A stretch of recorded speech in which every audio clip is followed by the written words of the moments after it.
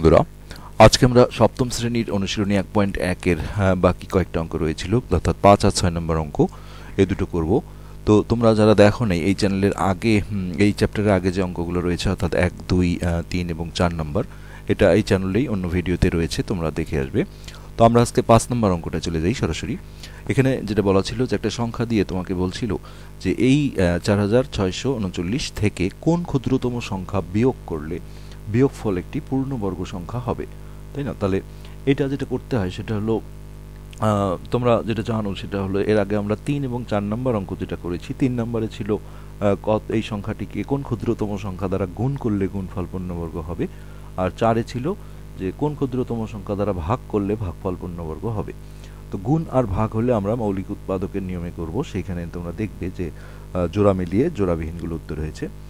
তো এইটা যোগ আর বিয়োগটা কিন্তু ভাগ প্রক্রিয়ার সাথে সামঞ্জস্যপূর্ণ, অর্থাৎ এখানে যেটা ভাগ প্রক্রিয়া আমরা যে বর্গমূলটা করি সেই বর্গমূলে আসলে বর্গমূলটা মিলে যায়, অর্থাৎ ভাগশেষটা 0 আসে। আর যখন তোমাকে বলবে যে কত বিয়োগ করলে বিয়োগফল পূর্ণবর্গ হবে, তখন আমরা নর্মালি ভাগ প্রক্রিয়ায় বর্গমূলটা করব। তো আমরা দেখে আসি যে এক্ষেত্রে কিন্তু অবশিষ্ট থাকবে কিছু না কিছু, তাই না? তাহলে এটা ডান দিক থেকে জোড়া মিলালাম, এই যে 39 একটা জোড়া আর 46 একটা জোড়া, জাস্ট আর কি ভাগ প্রক্রিয়া বর্গমূল। তার এই যে 6 বার দিলাম, এটাও আগের ভিডিওতে রয়েছে, তোমরা দেখে আসবে। 6 6 36। হ্যাঁ, তারপরে এই বর্গমূলটা করার পরে যেটা হবে, এই দেখো শেষে একটা অবশিষ্ট রয়েছে, এখানে আসলে জায়গা ছিল না জন্য আমরা এই যে নিচে লিখেছি 15।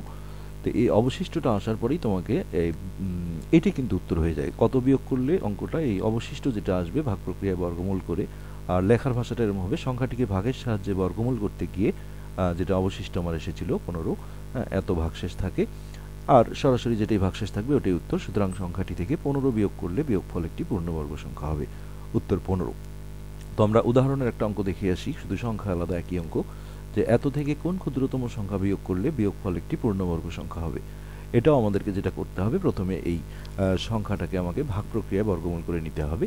তো বর্গমূল করে যেটা হবে, এখানেও দেখো কিছু না কিছু অবশিষ্ট আসবে, যেমন এখানে অবশিষ্ট পাচ্ছি আমরা 6, আর বর্গমূলটা আসছিল কত, 93, তাই না? কত বিয়োগ করলে এটা বললেই বুঝবা যে ভাগ প্রক্রিয়ায় বর্গমূল করতে হবে, এবং সেক্ষেত্রে অবশিষ্টটাই উত্তর।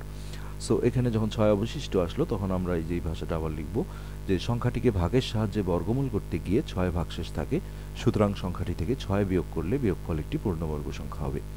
আচ্ছা, এখন আমরা শেষ অঙ্কটায় চলে যাব, যেটা 6 নম্বর অঙ্ক। সেটা হলো একটা সংখ্যা দিয়ে তোমাকে বলা হবে যে এই সংখ্যাটি এর সাথে, যোগের সময় আমরা কি সাথে বলি, এই সংখ্যাটির সাথে কোন ক্ষুদ্রতম সংখ্যা যোগ করলে যোগফল একটি পূর্ণবর্গ সংখ্যা হবে। তো মজার বিষয় যে যেটা এর আগে যেটা আমরা করলাম 5 নম্বর অঙ্কটা, অর্থাৎ কত বিয়োগ করলে এইটা আর কত যোগ করলে এটা, দুটা প্রক্রিয়া কিন্তু একই রকম, অর্থাৎ ভাগ প্রক্রিয়ায় তোমাকে বর্গমূল করে এই বর্গমূলটা মিলবে না, সেক্ষেত্রে অবশিষ্টটা বের করে আনতে হবে। তো আমরা এখানে এই সংখ্যাটাকে ভাগের সাহায্যে বর্গমূল করলাম, এখানে পেজে জায়গা ছিল না জন্য দেখো 705 এর নিচে আমরা এখানে বসিয়েছি। এক্ষেত্রে অবশিষ্ট আসছে আমার হচ্ছে ভাগশেষ 129, আর এটা আগে বলেছি যেটাই অবশিষ্ট আসবে ভাগের সাহায্যে, হ্যাঁ, তাহলে সেটা বিয়োগের ক্ষেত্রে কিন্তু কত বিয়োগ করলে যখন বলা হবে, তখন সরাসরি এটি উত্তর হবে, যেটা আগের অঙ্কে আমরা দেখলাম 5 নম্বর অঙ্কটায়। আর 6 নম্বর অঙ্কে যেটা কত যোগ করলে, সেখানে বাড়তি একটা কথা আছে, সেটা দেখো, ইম্পর্টেন্ট বিষয়। লেখাটা এই পর্যন্ত বিয়োগের মতো একই, সংখ্যাটিকে ভাগের সাহায্যে বর্গমূল করতে গিয়ে 129 ভাগশেষ থাকে। আচ্ছা, এই জায়গায় আসে ভিন্নতা হলো, ওখানে যেমন আমরা সরাসরি বলতাম যে সুতরাং সংখ্যাটি থেকে কি 129 বিয়োগ করলে বিয়োগফল পূর্ণবর্গ হবে, আর যোগের সময় যেটা বাড়তি কথা সেটা হলো এটা, যে সংখ্যাটির সাথে কোনো একটি ক্ষুদ্রতম সংখ্যা যোগ করলে, অনেকে এটা লিখতে চায় না, এটা না লিখলে আসলে অঙ্কটা সাজাতে পারবে না। এই উপরের এই কথাটা বলেই যে সংখ্যাটিকে ভাগের সাহায্যে বর্গমূল করতে গিয়ে 129 ভাগশেষ থাকে, তারপরে এই ভাষাটা যে সংখ্যাটির সাথে কোনো একটি ক্ষুদ্রতম সংখ্যা যোগ করলে যোগফল একটি পূর্ণবর্গ সংখ্যা হবে।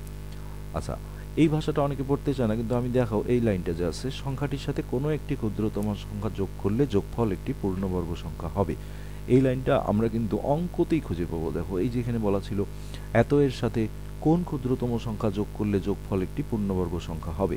সো আমরা ওই জায়গাটা এই সংখ্যাটাও লিখতে পারি, অথবা দেখো এখানে শুধু সংক্ষেপে আমরা সংখ্যাটির সাথেও বলতে পারি। যাই হোক, আর এই লাইনটা জাস্ট একটু মনে রাখতে হবে, তখন এর বর্গমূল হবে। তাহলে এখানে ইম্পর্টেন্ট কথা যে কত যোগ করলে, এই নিয়মটাতে যেটা হয়, এই যে বর্গমূল যেটা আসে এখানে, যদিও ভাগশেষ থাকতেছে তারপরে বর্গমূল এটাই দেখাচ্ছে, তাই না? এটার সাথে সবসময় 1 যোগ করতে হয়, এটা নিয়ম, যে তখন এর বর্গমূল হবে বলেই বর্গমূলে যা ছিল তার সাথে আমরা 1 যোগ দেবো সবসময়, যত অবশিষ্টই থাক তোমাকে এখানে 1 যোগ দিতে হবে। আর এটা যোগটা করে নিলাম 75। আর ফাইনালি যে উত্তরটা হবে সেটা হলো নির্ণয় ক্ষুদ্রতম সংখ্যা। এই যে বর্গমূল 1 যোগ করে যেটা পাইলাম 75, এটাকে কি 2 বার গুণন দিতে হবে, অর্থাৎ 75 গুণন 75, আর বিয়োগ দিতে হবে তোমার এইখানে যে সংখ্যাটা ছিল 5605, এই সংখ্যাটা থাকবে তোমার এইখানে বিয়োগ, তাই না? আর বইয়ের উদাহরণে এই অঙ্কটা যেটা করেছে, এই 75 বের করার পরে 75-এর বর্গ হলো লিখে এখানে নিচের লাইনটায় 75 গুণন 75 করে নিয়েছে, সেটাও করতে পারো। কিন্তু তুমি যদি একবারে এটা লেখো যে সুতরাং নির্ণয় ক্ষুদ্রতম সংখ্যা, তাহলে কিন্তু একবারে এই লাইনটা একবারে ওকে করতে হবে, শুধু এই 75 গুণন 75 লিখলে এটা ভুল হবে। সো এটা প্রতিটা যোগের অঙ্কে এটা নিয়ম। আমার মনে হয় এখানে আরেকটা অঙ্ক আছে, আমরা না এটা নাই ওই চ্যাপ্টারে। যাই হোক, সংখ্যাগতভাবে অন্য কোনো দিলে সেটা তো বিষয় না, কিন্তু নিয়মটা কিন্তু একই। পরবর্তী ভিডিওতে আমরা তোমাদের সপ্তম শ্রেণীর 1.2 অনুশীলনী, অর্থাৎ যেটা দশমিকের বর্গমূলগুলো শিখব। আশা করি সাথে থাকবে তোমরা। ধন্যবাদ।